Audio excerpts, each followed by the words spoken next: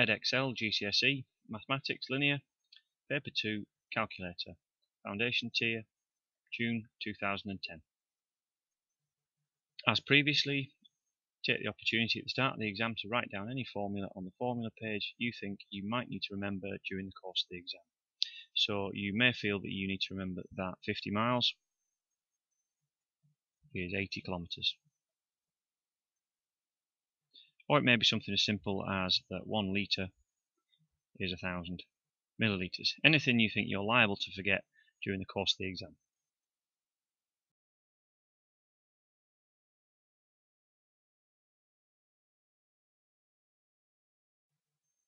On question 1, I'm shown a pictogram, and in part A, I'm asked to write down the number of hours of sunshine on Wednesday. And the important thing to use is the key over here, which shows me that a full circle represents 4 hours. So on Wednesday, I've got one circle, which is worth 4, another one worth 4, and a third one worth 4, so in total, I've got 12. In part B, I'm asked to write down the number of hours of sunshine on Monday. So on Monday, I've definitely got 4, another 4, and this half a circle is going to represent 2. So in total there, I've got 10. On Friday, I'm told there are 8 hours of sunshine, and I'm asked to show this on the pictogram. So on Friday, for 8 hours, I want a circle for 4, and another full circle for another 4. And finally, on Sunday, I'm told there's 6 hours of sunshine, and asked to show this on the pictogram. So on Sunday, I need 4 hours, and I also need half of a circle for the additional 2 hours.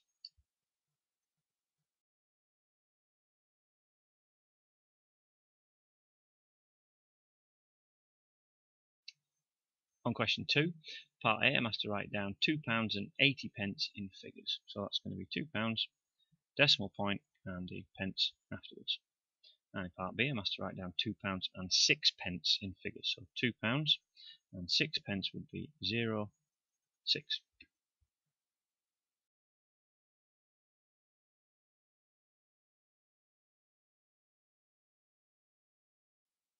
Question number 3, in part A, I'm asked to write down the mathematical name for each of these 3D shapes. So the first one is a cuboid. The second one here is a sphere. And the third one here, the easiest thing to call this, is a triangular base pyramid.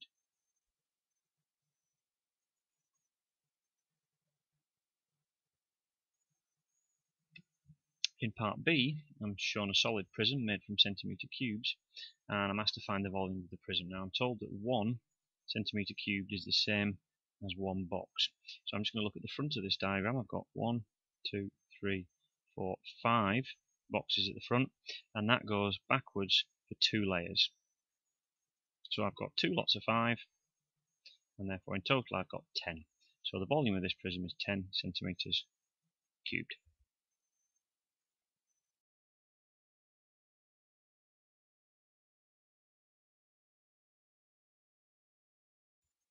Question 4, I'm given a 2-stage numbering machine where the first operation is to multiply by 10 and the second one is to add 3.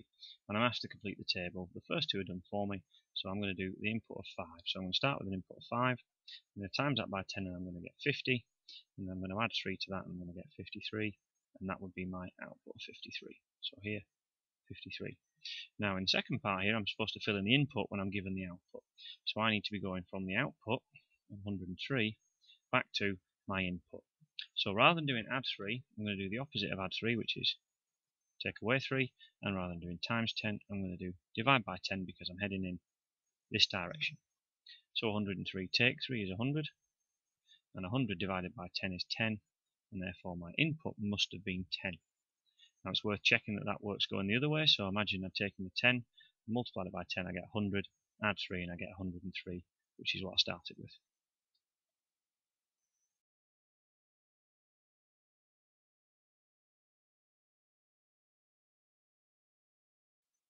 In question 5, I'm given 5 words: impossible, unlikely, even, likely, and certain, and I'm asked to use one of those words to best describe the probability. So in 5 part A, that the sun will shine in July next year in London, that is going to be certain. 5B, the next baby to be born will be a boy or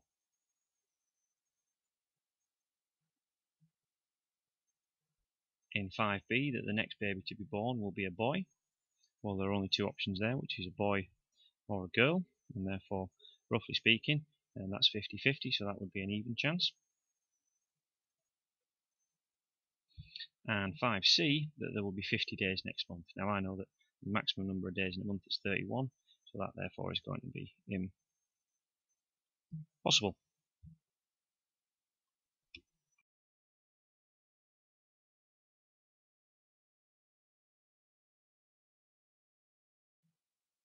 In question 6, I'm asked to draw a circle of radius 5 centimeters, and I'm told to use the point O marked with a cross as the center.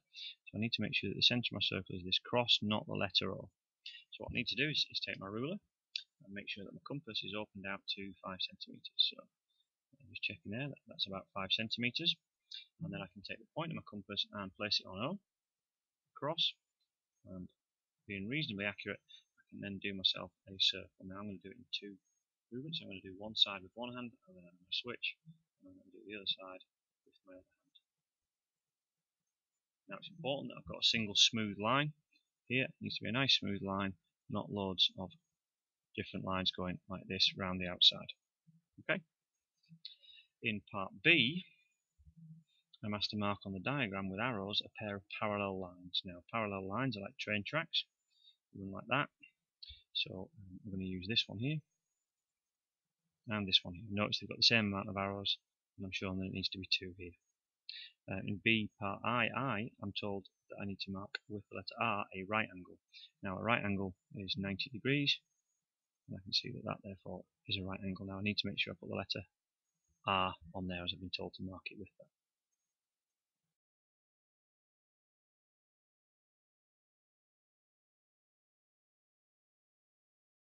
In question number 7, I'm asked to complete the table using either metric, which is new measures, and those would either end with meters, liters, or grams, or using old measurements, imperial measurements, and there's a variety of those. So the height of a door, I would measure that with meters.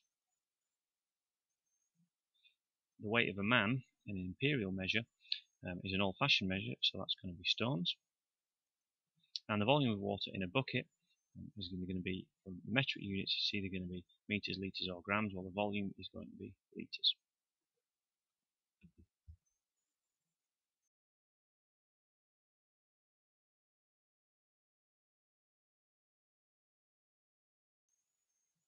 In question 8, I'm asked to work out 5 squared. Now 5 squared is the same as 5 times by 5, which is 25. If this had been a larger number, I could have used my calculator and the squared button, so I could press 5 and then squared and pressed equals to get 25. And in part B, I'm asked to find the square root of 3.24. Now the square root of 3.24 will be written like that. So on my calculator, I'm going to press the square root key, which is just here, and then enter in 3.24. And I'm going to get 1.8. So the square root of 3.24 is 1.8, and that's my answer to part B.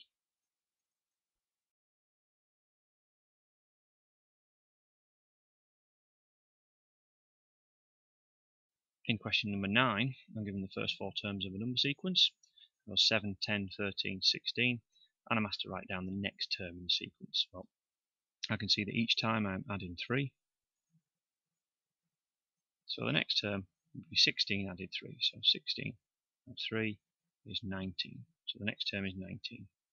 And in part B, I'm asked to explain how I found my answer. And I'm going to write down that I added 3 to the previous term.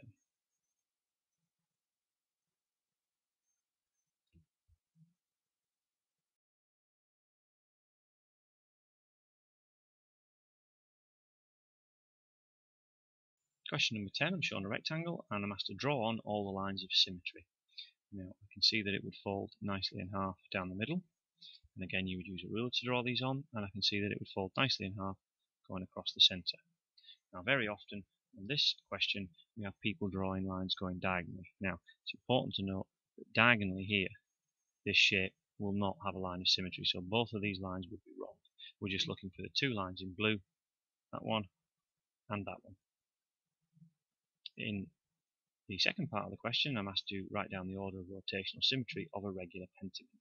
Now to do that, if you're not sure, rotational symmetry means spinning it round. So I'm going to take a piece of tracing paper, I'm going to trace my regular pentagon, and I'm going to put my pen in the middle and I'm going to spin it around and see how many times it's the same. So I'll make sure I get back to where I started. I'm going to put a point pointing straight up. So it looks the same once, twice, 3 times, 4 times, and 5 times. So it looks the same 5 times in 360 degrees. So the rotational symmetry is order 5. And finally in part C, I'm given a shape and I'm asked to write down the rotational symmetry for this shape as well. And again, I can take my piece of tracing paper, I can roughly trace that shape,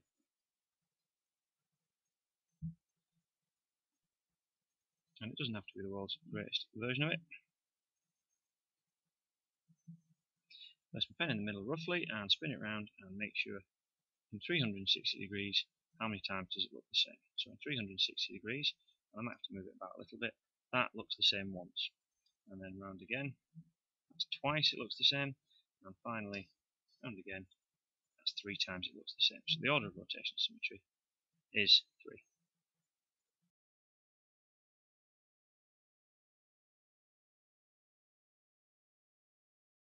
In question 11a, part I, I'm asked to write down the temperature shown on each of the thermometers. So in the first part, I can just about see that the scale goes from 20 to 25 and then to 30, and there are 5 marks there, and therefore it's going up in ones.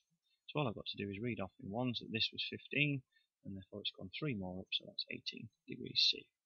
Similarly in part II, it's the same thermometer, it's still got the same number of marks between 0 and 5, so it's just going up in ones, so I'm 1 less than -5, so -6. In part B, I'm shown a table and asked to write down the lowest temperature from this list here. Well, I've only got 2 negative numbers of -3 and -1, and I know that -3 is less than -1. Now in part C, I'm asked to write down the difference in temperature between 6 p.m. and 10 p.m. So 6 p.m. is here, and 10 p.m. is the one underneath it. So I need to know the difference in temperature between those two. So to work that out, I could, if I wanted, draw a number line. There's -1, and there's 4, and work out the distance between them. So if I go up by 1, that would take me to 0, and then if I go up by another 4, that would take me to 4. So the difference there must be 4 add 1, which is 5.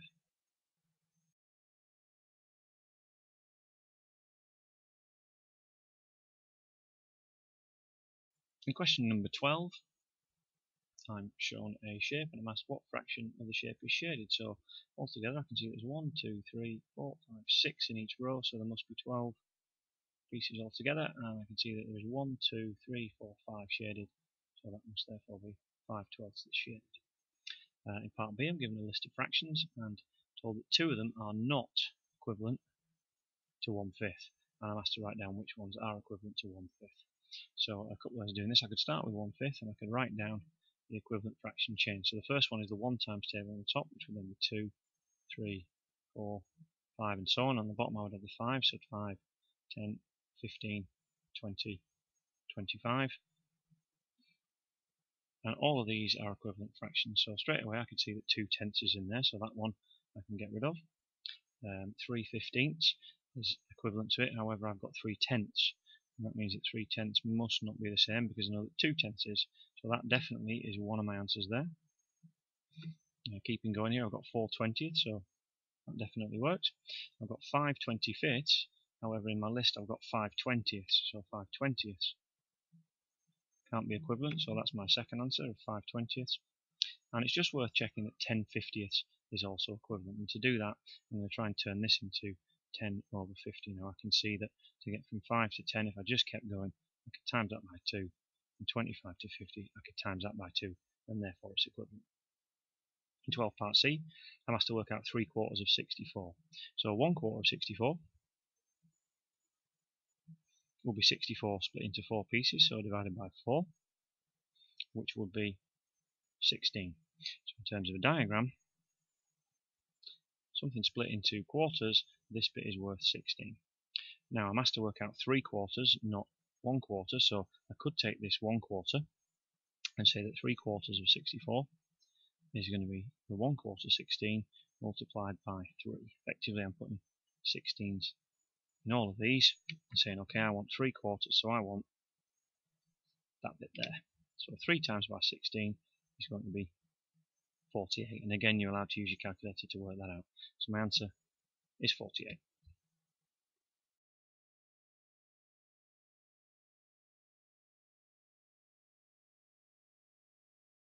In question 13, I'm told that tulips cost 85p each, and I'm told that Sarah's got £20 to spend on tulips, and I need to work out the greatest possible number of tulips she can buy.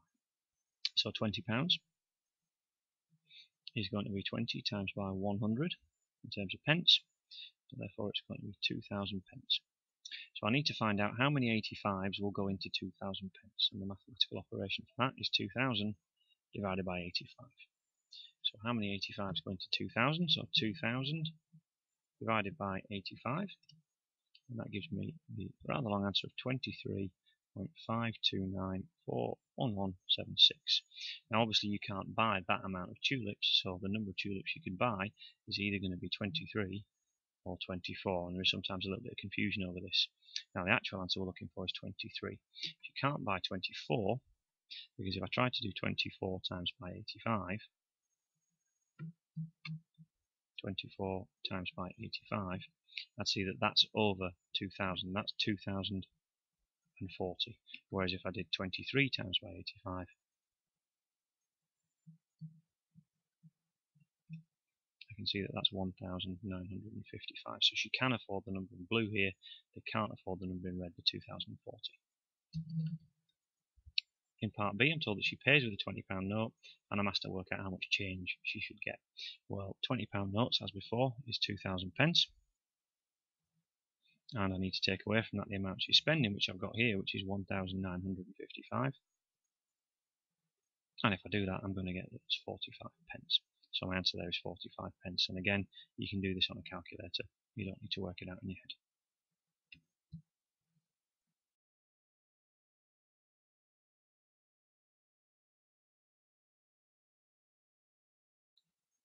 In question 14, I'm given a two-way table about the subject studied by 50 students. So you can see that the total here is 50.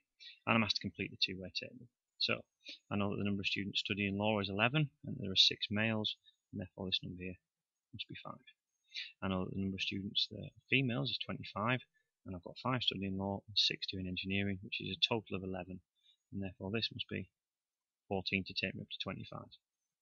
Similarly, 18 here in total, 14 of which are female, and therefore I must have 4 males. I've also got 50 in total and 25 females, so this should be 25 males.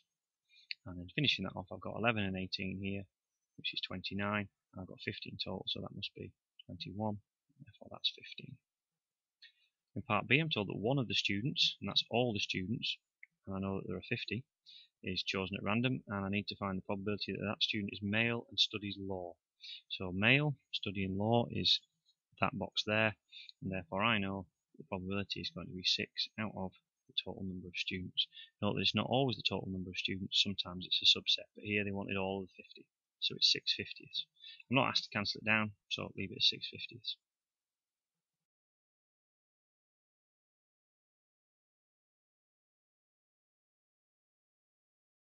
Question 15, I am shown a conversion graph that changes between litres here and gallons here. And it's just important you make sure you know which is on which axis.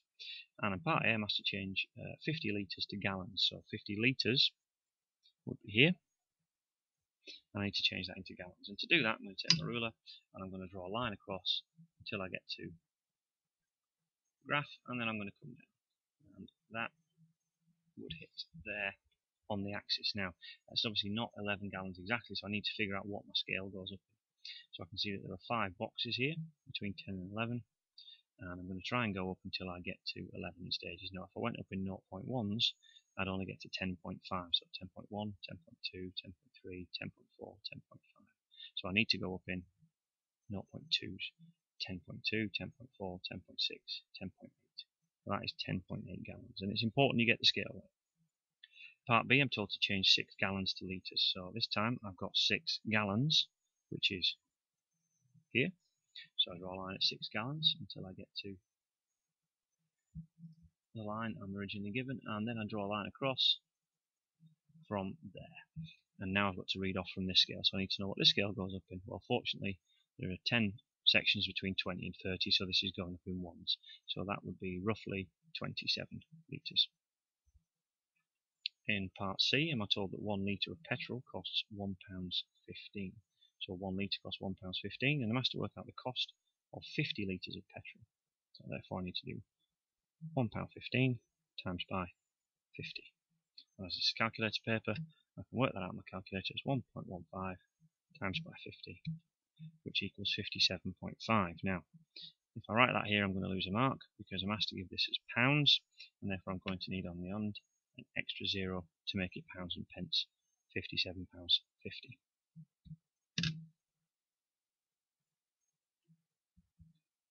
In 15 part D, I'm asked to work out an estimate for the cost of 1 gallon of petrol. Now, using the graph, there's a couple of ways of doing this. I can see that 1 gallon is here, and therefore if I draw a line up to the graph, it's round about there, which is probably easy to read off with a pencil, but I think that's about 4.5. So I know that 1 gallon is approximately 4.5 litres.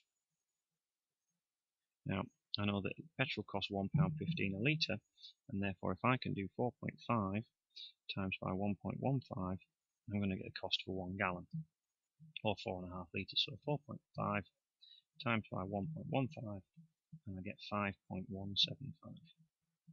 Now, as I'm told to work out an estimate, it doesn't have to be overly accurate, so I can round this, and I'm going to call that £5.18. Again, that's because it's 2 decimal places, which is pounds and pence. The 7 is going to make that go up by 1, 2 and 8. There are various ways of doing that question. You get a whole range of answers you're allowed, but that would be the easiest method for me.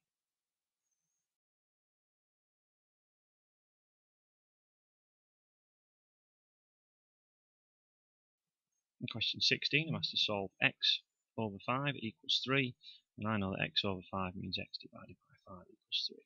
So what I want to get rid of here is I want to get rid of this divided by 5 here. And to do that, I'm going to do the opposite, which is times by 5, so I'm going to times both sides by 5, and on this side that would leave me with just x, and on this side 3 times 5 is 15, so x equals 15. Similarly here, I'm told to solve 2y minus 4 equals 9. So I'm going to try and isolate y and get it on its own, so I'm going to get rid of this takeaway 4 by adding 4 to both sides, and I'm going to have just on this side 2y, and then 9 add 4 is 13. Okay, so this is 2 times by y, so I'm going to do the opposite of that, which is divide by 2. So 2y divided by 2 is y, that's easy enough, and 13 divided by 2, I can get away with writing 13 divided by 2 like that. In this case the answer is 6.5, that's fine, you're allowed that, but here I would always stick to just using the fractions, 13 over 2.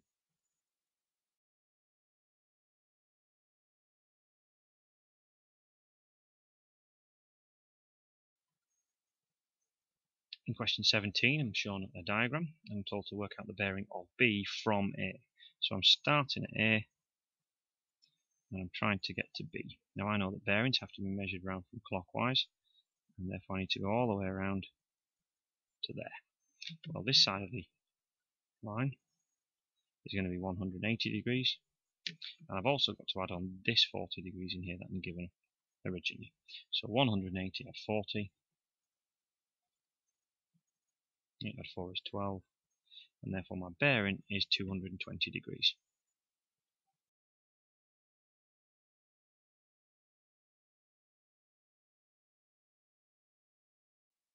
In question 18, I'm given a train timetable for 6 trains from Birmingham to London. The trains are called A through to F, and I'm asked which train takes more than 2 hours to go from Birmingham to London. Now, the first train, if I did 2 hours on here, would be 8:35. This would be 9. This would be 9:15. This would be 9:30. This would be 9:45. So train E takes more than 2 hours to get to London. So if it had taken 2 hours, that would have been 09:45. It doesn't get there to 09:59. And part B, I'm asked to work out the number of minutes taken by train D to go from Birmingham to London. So train D is this one here. I need to know how long it took in minutes. So I'm using a number line. That's going to be 0730. And then I've got to go all the way up to 0904. Remember, my answer has to be in minutes. So the first thing I'm going to do is I'm going to add on 30 minutes to get to 0800, and then I'm going to add on 60 minutes to get to 0900, and then I need to add on finally 4 minutes to get to 904. So in total I've got 30, 60 and 4, and if I add 30, 60 and 4 up, I'm going to get my answer of 94 minutes. In part C, I'm told that Paula has to go to a meeting in London, and she's going to catch one of the trains from Birmingham, and she needs to get to London before 9. And I'm asked to write down the latest train that she can get. Now, all of these trains get to London before 9 o'clock, but I'm asked to write down the time of the latest train she can catch. Now, remember, it's the train she can catch, not when she gets to London, so I'm looking for 07:15.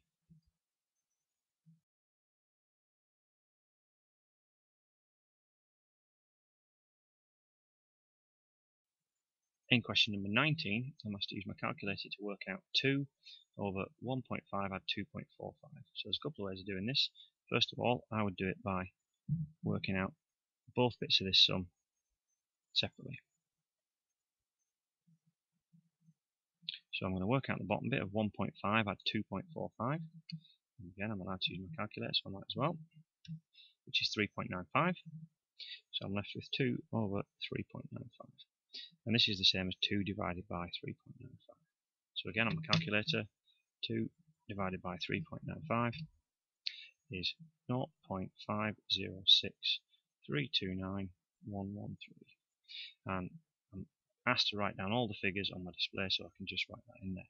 Now, the other way of doing it is to use brackets and put brackets around the top bit and the bottom bit. Now, in this case, the ones at the top we don't really need because there's just one single number there, but we will put them in just to show you this works always. So put brackets and then 2 divided by open brackets 1.5 add 2.45, and close the brackets, hit equals, I get the same answer as before. Okay, and in part 2, I'm asked to round that to 2 decimal places. So the second decimal place is this 0 here.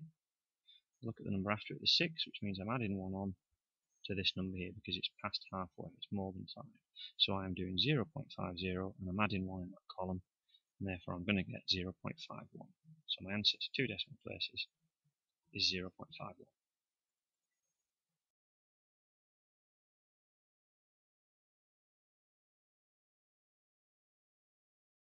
In question 20, I'm shown a scatter graph with the information about the number of umbrellas sold and the rainfall in centimetres. And I'm told that in January this year, rainfall was 6.1 centimetres. Now again, I've got to make sure I read the scale properly, but 6.1 here is just going to be there, that's 6.1. And that 32 umbrellas were sold. And again, these is going up in 1, and I've checked my scale, that's going to be 32 there. And I'm just asked to mark that information on the scatter graph. So I need a cross where those two meet, which would be there. In part B, I'm asked what type of correlation it shows. So correlation is either positive if it goes in that direction, negative if it goes in that direction, or no correlation if they're all over the place. Now in this case I can see there's a pattern going upwards, and therefore this is positive correlation. Finally, in part C, I'm told that Mr. Wither sold 40 umbrellas in February, and I'm asked to estimate the rainfall for February. So 40 umbrellas is here, so this is February.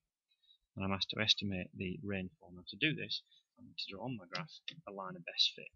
Now roughly speaking, it should go through the middle of the data. It would be too accurate. I would count the number of points and half them. Notice it's gone all the way across my graph. And I've got 1, 2, 3, 4, 5, 6 below the graph, and 1, 2, 3, 4 above it. So maybe a little bit off, but you can spend a little bit more time in your exam making sure that it's roughly through the middle. So for 40 umbrellas in February, if I draw a line across, similar to what I did on the conversion graph, you'll see that I get something around about there. Now reading my scale off, that's hard to tell. It's either 7 or 7.1, so I'm going to go with 7.1 centimetres rainfall in February.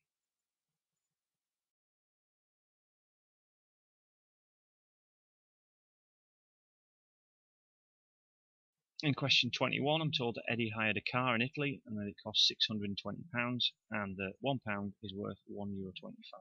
And I'm asked to work out the price in euros. So I know that £1 is equal to €1.25, and I need to know what £620 is. So if I did 620 lots of £1, I'd get to 620, and so similarly I need to do €1.25 times by £6, sorry, 620. So 1.25 times 620, and that's going to give me my answer. So on a calculator, 1.25 times 620, which is €775. In part B, I'm told that he bought some perfume in Italy, and the cost of the perfume was €50, and the cost of the same perfume in London was £42. And I'm asked to work out the difference between the costs, and my answer has to be in pounds. So I could change the pounds here into euros, but then I'm going to get an amount in euros. So what I need to do is change the euros into pounds. Now I know that £1 is equal to €1.25, and I need to have €50 changed back into pounds. So I've got to figure out what I'm going to go to do from here to here. And to do that, I need to do 50 divided by 1.25. Now if I do 50 divided by 1.25, I'm going to get 40. So that is 40. So I must have 40 lots of 1.25, and therefore I've got 40 lots of £1, which is obviously £40. So I can see that the perfume costs £40 in Italy and £42 in London. But I'm asked to work out the difference, so I need to do £42, take £40, which is £2, and that's my answer. The difference of £2 between those two perfumes.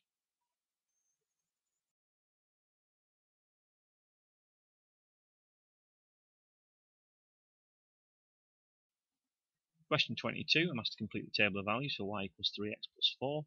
I'm given a couple of values. When x is -1, y is 1, and when x is 2, y is 10. So I need to finish this off. So I'm going to start with the positive numbers. So when x is 1, I need to do 3 lots of 1, which is the 3x, and I need to add 4.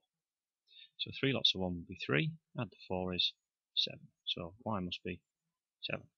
Similarly, when x is 0, I need to do 3 lots of 0, and then I need to add on 4. So 3 lots of 0 is nothing, add on 4 is 4.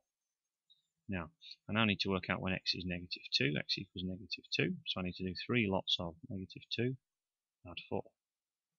Now 3 lots of -2 is -6, add 4 is -2. Now I could put that one in there. Now sometimes people struggle with the negative numbers, so if you want, you can actually just start to think, hang on, I can go backwards in 3's each time. And therefore, from 1 to there would be take away 3, so this needs to be -2. It's worth being able to check it both ways. Okay, in part B, I'm asked to draw the graph of y equals 3x plus 4 on the grid. So to do that, I need some coordinates. So the first coordinate I've got here is 2, 10. And x is 2, y is 10. And I can go on writing my coordinates down. 1, 7, 0, 4, -1, 1, and finally -2, -2. And it's just a case of putting those on my graph now. Make sure you use the scale, so it's not 1 square going across is 1, it's actually 2 squares. So I need to go across to here for 2, and then up to 10. And then 1, 7 would be here, similarly, actually across 2 squares to get to 1, and then 0, 4 would be here, and then -1, 1, and then -2, -2. And I get all my crosses. Now to draw the graph, I need to make sure that I also draw on, with a ruler, a line going through all of those points to finish the question off. So roughly speaking, again, you can be more accurate with a pencil, something along those lines, and that is the line y equals 3x plus 4. Obviously, if you draw this line and one of your points is over here and doesn't fit on, it's worth then going and investigating and saying, okay, this point doesn't look right. Have I got it right in the original question? Well, this is for the line where x is 0, so did I get this one right here?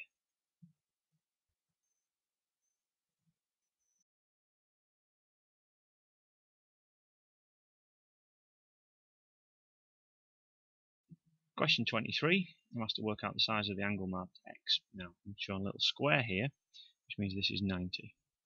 So at the moment I've got 130 and 90, which if I add it up, gives me 220.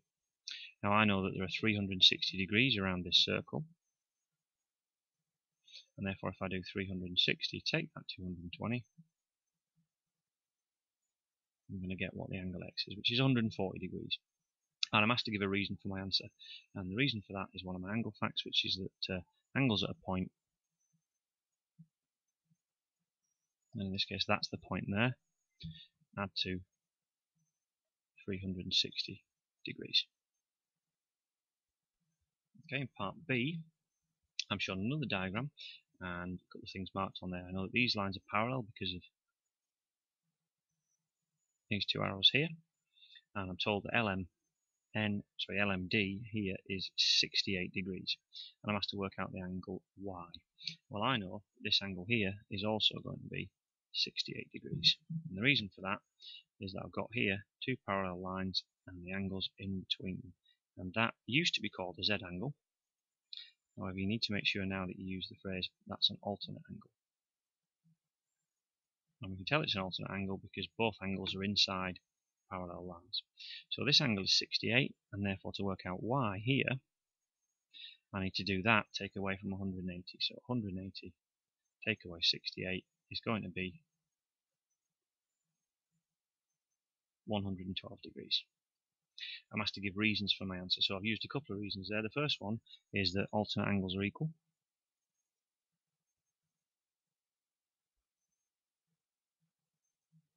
And the second one is that it was 180 degrees on a straight line.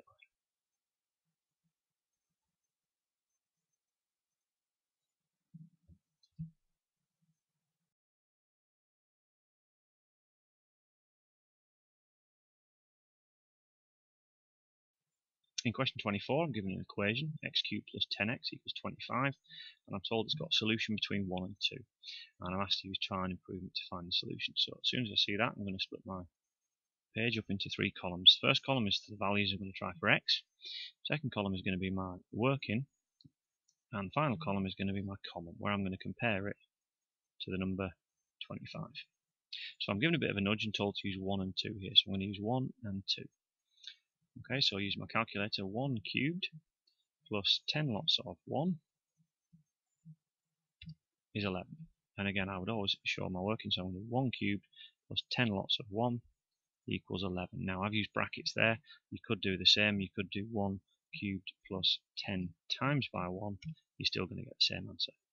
Okay, so then I'm going to use 2. So I'm going to do 2 cubed plus 10 lots of 2. And again, notice x here has changed, as has the x here. So that's 2, this is 2. 2 cubed is 8 plus 10 lots of 2 is 20, so that's going to be 28. That's going to be too large. The first one, sorry, was too small. And therefore I know that my answer is somewhere in between 1 and 2. Now this is 28, I've got 25 there, so it must be pretty close to the 2. So I'm going to try 1.8. So I'm going to do 1.8 cubed plus 10 lots of 1.8. So again, 1.8 cubed plus 10 lots of 1.8. And that gets me 23.832. And I'm going to write down the full number. Now that is too small. So I'm going to try the number above it, which is 1.9. And that's going to be 1.9 cubed plus 10 lots of 1.9. So 1.9 cubed plus 10 lots of 1.9 gets me 25.859, which is too large. Now, you don't have to do this in fewer goes as this. It can take as long as you want, as long as you get it down to these two numbers here that have got one decimal place. So my answer I need to one decimal place is one of these numbers. It is either 1.8 or 1.9. Now it's just a case of figuring out which one. So what I'll do to work that out is I'm going to draw a little number line, say that's 1.8, that's 1.9. This was too small, this was too large, so I need to know which one of these it's closer to. So I'm going to go bang in the middle at 1.85, and that should give me a clue. So I'm going to try 1.85.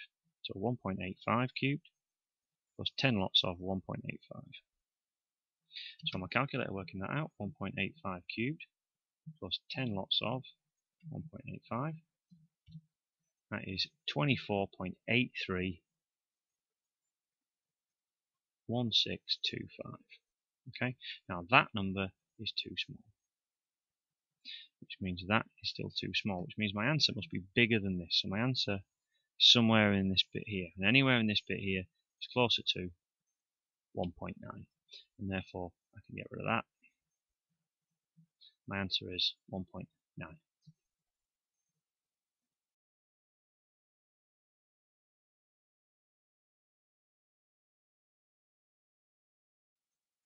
On question 25, I'm told there's some ribbons in a box and that they're either red, green, yellow or white, and I'm shown the probabilities for 3 of them, and I'm asked to work out the probability that the ribbon chosen would be yellow. So I'm going to take the three probabilities I've got, 0.15, 0.30 and 0.35, and I'm going to add them up, and I'm going to get that comes to 0.80. Now obviously you can do this on your calculator. Now I know that the probabilities for events like this that are exhaustive, which means it can only be one of the four, have to add up to 1. So 1 take away 0.8 is going to be 0.2. So our probability is going to be 0.2 for yellow. Part B, I'm told there are 500 ribbons in the box, and I'm asked to work out the number of red ribbons. So the probability that it's red is 0.30. Now 0.30 is 30 out of 100, and therefore I need to know out of how many would be out of 500. Well, if it's 30 out of 100, I could actually do it by saying, okay, how many out of 500? And just by equivalent fractions, I can see that that would be multiplying by 5. If it's 30 out of 100, it would be 30 times 5 out of 500, which would be 150 out of 500. So my answer is going to be 150. There are other ways of doing this. You can take the probability of 0.30 and multiply it by the number of ribbons, 500. And if you do that on your calculator, 0.30 times by 500, you're going to get the same answer of 150. It's whichever one works best for you.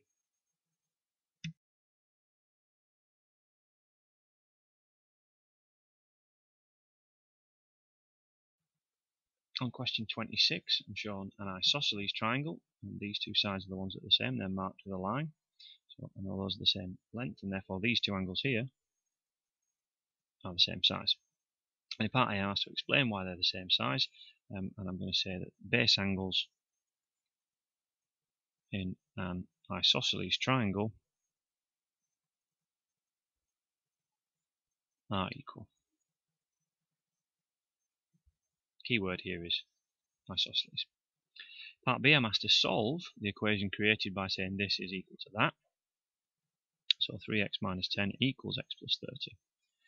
So what I'm going to do is I'm going to try and eliminate x from one side of this equation. So I'm going to take away x from this side, and I'm going to take away x from this side. And if I do that, this here will disappear. What I've done is taken away the smallest amount of x. So 3x take x is 2x. I've still got to take away 10. And this is now gone, and I'm left with just positive 30. Or 30. I don't have to write the positive in there.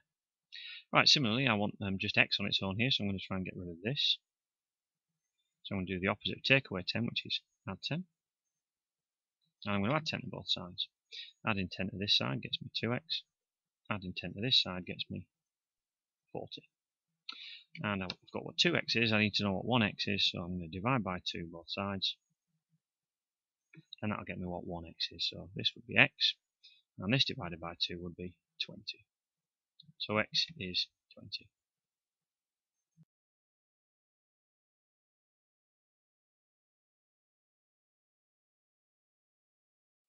In question 27, I'm given a right angle triangle, and in part A I'm asked to work out its area. So I know that the area of a triangle is the base times by the height divided by 2. So the base in this case is 14 centimeters. The height is the 6 centimeters. Those two distances are at right angles, and I'm going to divide by 2. So my calculator, 14 times by 6 divided by 2 is 42. So the area of that triangle is 42 centimeters squared. In part B, I'm asked to calculate the length of AB, and I'm told to give my answer correct at 2 decimal places. Now, this is a right angle triangle, so I know that Pythagoras holds, and to do that I need to identify that this is one of the shorter sides, this is the medium side, and this is the longer side. And then I can use my formula for Pythagoras, which is short one squared plus the medium one squared is equal to the long one squared. Well, the short one squared is going to be 6 squared, and the medium one squared is 14 squared, and that should equal the long one squared, a to b, which I don't know. So 6 squared on my calculator will be 36. 14 squared is going to be 196. And again, if you're not sure, you can do that by typing 14 in the squared button and equals, and that's still going to be the long one squared. So 36 add 196. I can do that again on my calculator if I need to. So 36 add 196 is 232. And that's the long one squared. So to work out what the long one squared would be, I've done. I now need to square root both sides to get what the actual long side will be. So the square root of 232, and that will give me what L is. So L is 15.2315461. And it's worth just checking here, is that the longest side in the triangle? Well, it's longer than 14 and 6, so at least it's in the right area. Now I'm asked to write my answer to 2 decimal places. So the second decimal place is this 3 here, the second number after the decimal point. Look at the one after it, that's less than halfway, it's 4 or less. So that means that this number stays as it is. So my answer is going to be 15.23 centimeters. And that concludes the exam paper.